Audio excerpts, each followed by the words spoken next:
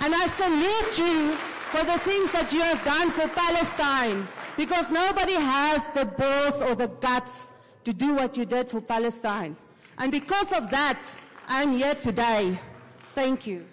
We really have to pray for peace, because Iran is now preparing to respond to Israel. And once Iran comes in, that Middle East crisis becomes another World War III now. We don't need war. If we are peace-loving South Africans, we don't need war. We need peace, and there cannot be peace in South Africa if there is no peace in Palestine. As you know, that Israel is being sponsored by the West and other puppet African countries that are under the thumbs of the West. If you are in government and if you close down the embassy of Israel, I'm quite sure that you know that there are sanctions that are going to come from the West, curbing whatever businesses that will for South Africa.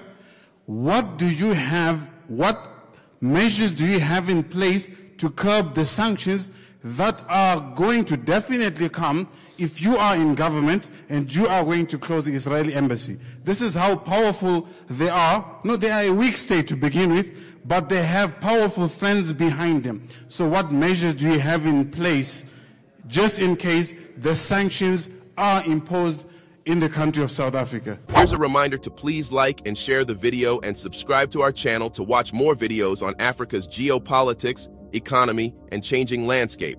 We have decided to bring videos on something nobody talks about: African politics, economy, and increasing power. Let's continue now. We need to call for peace in the Middle East. You can't say you are Muslim and you support DA that support genocide in Palestine. Any Muslim who votes for the DA, you must know you are an enabler of genocide in Palestine against the Muslims. The people of Palestine are being killed. They want to wipe them off their land right in front of our face, and we are not doing anything. The EFF marched to Israeli embassy, and when we were at Israeli embassy, we said, we are going to check the Woolworths products, we are going to check McDonald's products, we are going to check any shop, give us information that sells food from Israel. I did not arrive at the office after that march. McDonald's had already sent me a letter. Oh, no. We are not the same as McDonald's in Israel. Please. We are independent. We don't have those products and all of that. We are watching you. Woolworths said they've got a smaller quantity of products which is going to finish in a week's time from Israel. We said, we don't care in a week's time. It must be removed now. People are being killed now. Remove. We said to the EFF student command in universities, you must never accept any lecture from Israel to come and be a visiting lecturer in our institutions of Ireland. We must never accept any learning material from Israel because we are engaged in academic boycott of Israel. So, the people of Laudium have a duty to teach others, not even the ANC, support the struggle against Israel, by the way. We marched here, went to Parliament, and said to Parliament, pass a resolution sponsored by the EFF to remove the Israeli embassy. Parliament passed that resolution to remove the Israeli embassy. Today, the ANC hasn't implemented that resolution. They went to International Court of Justice, ICJ. You know, when a person goes to court on such political matters, you must know they are artificial in their approach, because they know the court processes take forever. So they are buying themselves time so that they look like they are doing something. Doing something means remove the Israeli embassy, which is practical, which can be done tomorrow. Ramaphosa came here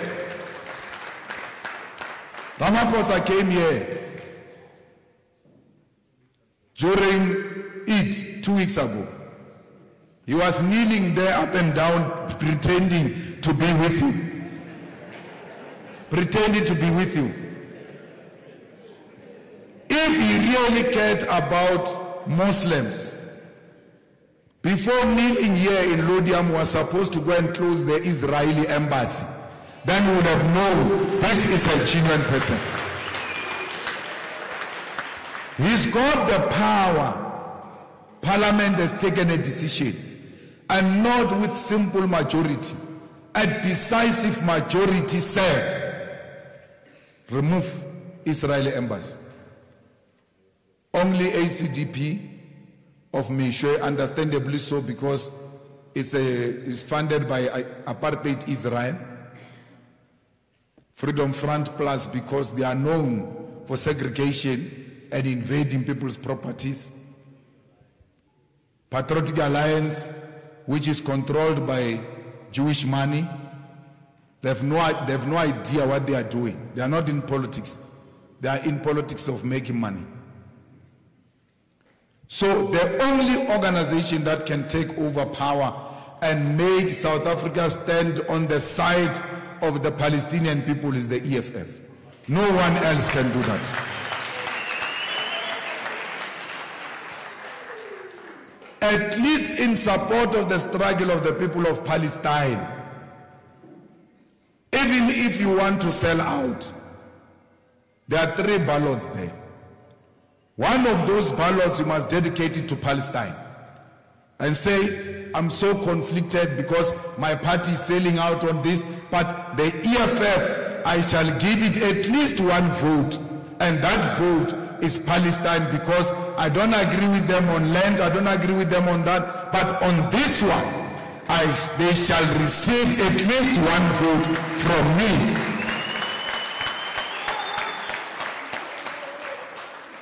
We really have to pray for peace, because Iran is now preparing to respond to Israel. And once Iran comes in, that Middle East crisis becomes another World War III now. We don't need war. If we are peace-loving South Africans, we don't need war.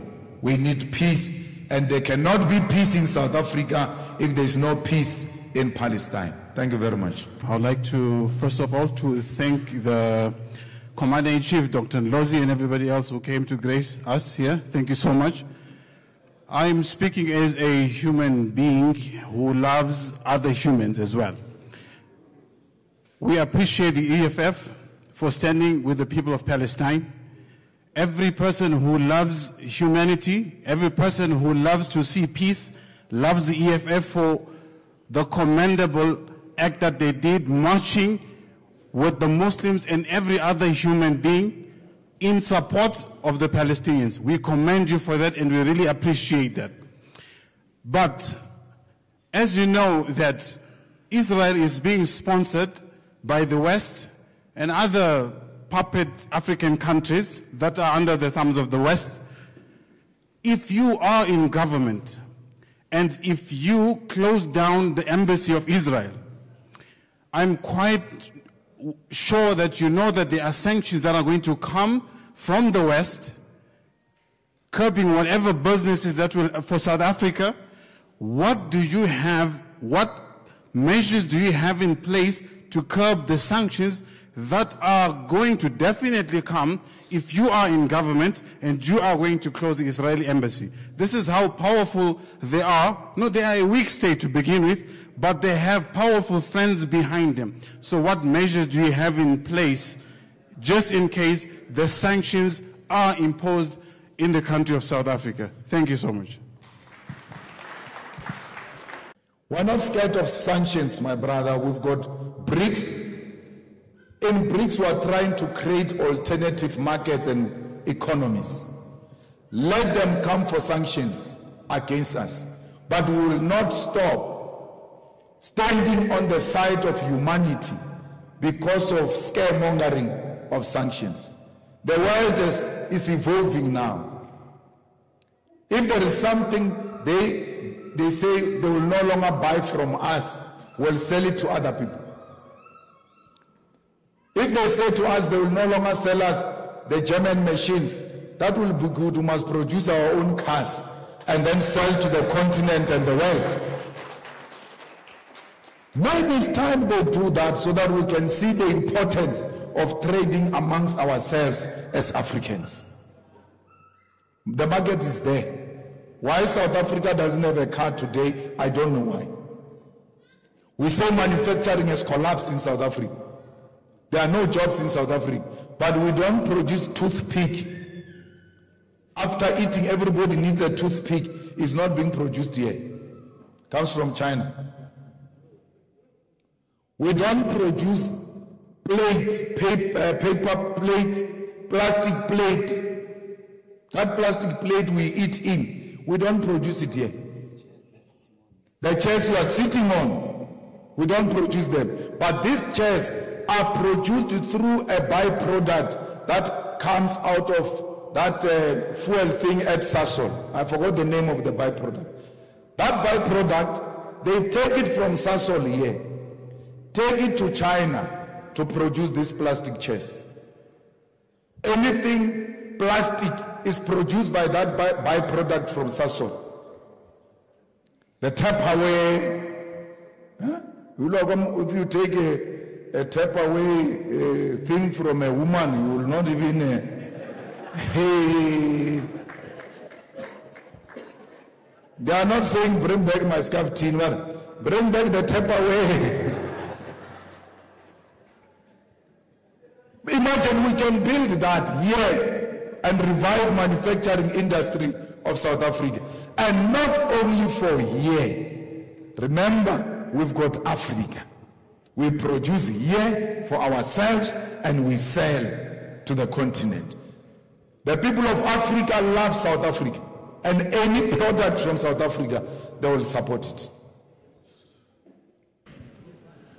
Assalamu alaikum wa rahmatullahi wa barakatuh. Salute to the government in waiting.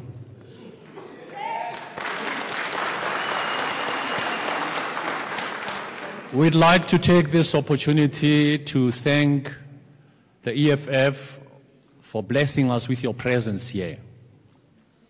Some years ago, if I'm not wrong, it was 2014 or so, Commander-in-Chief and your team, we went to the Israeli government embassy in Linwood on a Friday, Ramadan, repeating exactly what you have repeated, to say these guys must go home.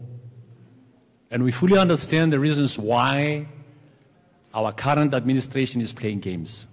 Palestine is a stand we took a long time ago. It's not a stand that we take now on elections.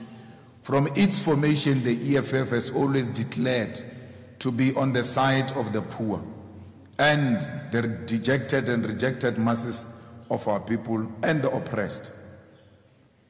Every rally of the EFF, starting with its public lounge in Marikana 10 years ago, every rally of the EFF has a flag of Palestine flying on top of the stage. If you go back to all the rallies of the EFF, you will never find a rally of the EFF since its formation without a Palestinian flag flying high, because we are with the people of Palestine. Illegal immigration, the EFF believes in one continent, one Africa, because Africa has always been one. These borders were imposed on us by the Berlin Conference in 1885, where the superpowers met, and then they put a map of South Africa and then they allocated it to each other. Britain will take this, Italy will take this, Germany will take this, and that they were allocating Africa. Then they started putting a fence. But we're never like that. But why is there such an obsession with a fence? Because border means a fence. Why are we obsessed with a fence? Which country in the world became a developed country because it had a fence? But no, on the basis of this fence, this country was able to flourish. But if the fence is one of the things that you need for you to flourish, you all have fences at your homes and you are still poor. The fence didn't help you with anything. But our fence is actually madness. Because in Lesotho, there is no fence. In Botswana, there is no fence. Mara, there is a gate. Only a mad person can go and put a gate at his yard without a fence, and every day when you come back, you open that gate and lock it, but you don't have a fence. Those people live happily together. In Zimbabwe, Gaten Mackenzie went there trying to prove a point that, yeah, there's no fence here. He was not saying something new to us. We knew there was no fence. There's no fence. So anyone who brings drugs in South Africa or brings illegal weapons in South Africa, his nationality is not relevant, is a criminal and must be dealt with as a criminal, not on the basis of which country he comes from. No one must bring guns into South Africa. So we're going to stop this Mozambicans and stop this Nigerians, stop this. So because they are the ones who bring drugs and guns. South Africans are going to fetch, they will leave and go there to fetch them and bring them here. Because now we say our borders are secured, they will go fetch them, come back because they are South Africans. And we will not have a problem with South Africans who are selling drugs and guns and prostitution. We have to have a problem with crime and not with nationality. A criminal Nigerian who poses threat to life of South Africans must be dropped. We don't care whether you are Nigerian or Zimbabwean or South African. You bring drugs into our country, you shall be dealt with. Our problem is resolving drugs, and we can resolve drugs by uniting the whole continent. Can you imagine, Yusuf, if there was no fence and all these restrictions, those cars that get stolen into Mozambique will with ease go and check those cars and bring them here. They are able to steal and hide in other countries because of these borders. They use the borders to commit crime. They take from us, go and hide the other side. Without a fence, police will chase you from here. When you cross the border, they follow you to that side. There is no border in Europe. No border in Europe. So why do they want borders for us and they don't want borders for themselves? There is free movement in Europe. They go anywhere. You can wake up, eat breakfast in Italy, have lunch in Germany, and then sleep in Paris without anyone asking you for a document. No one. Even you, once you get a Shanghai visa, free movement. Why? They made trade easily. They made movement of goods and people easily. They trade amongst themselves. Why can't we do that as Africans? We've got high unemployment now, including high unemployment of teachers, I was shocked that there's even unemployment of doctors. You go to school for 7 years, and then we complain at the same time in our hospitals we don't have doctors, but they are unemployed doctors. But these doctors were not supposed to march. They were supposed to just get a transport and go to the nearest country. Their skill will be welcomed in those many other countries. This obsession of wanting to stay in South Africa alone, as if South Africa is the only place with opportunities, is what denies you, South Africans, an opportunity to prosper, because they instilled in us a mind of superiority. We think we are America of Africa. That's why you can speak about, no, Africa and South Africa, as if South Africa is not Africa. Why? They benefit from this division because the unity of South Africa threatens them. Imagine if we were to do an African currency based and supported by the minerals of Africa. Dollar will be nothing compared to that. Dollar will be nothing compared to that. The pound is what it is because of its gold reserves, yet they don't have a gold mine. We alone, we are #1 platinum producer in the world. Ourselves and Zimbabwe alone, no one can touch us with platinum. The next in line who has the platinum, which takes us to 85% or so, is Russia. So why is Zimbabwe, South Africa, and Russia not coming together and determine the platinum price? A platinum price is determined by people who don't have platinum because of these divisions that we're having. Why can't we open this continent and get Eskom to electrify the whole of Africa, and then they pay electricity to us? You deny yourself an opportunity. We can build railway lanes. We've got capacity as South Africa, from Cape to Cairo. The transport system that interconnect the whole continent, so that you guys can wake up in the morning, go and do some businesses there, and then sleep this side, come from that other side with ease. And that's how we prosper.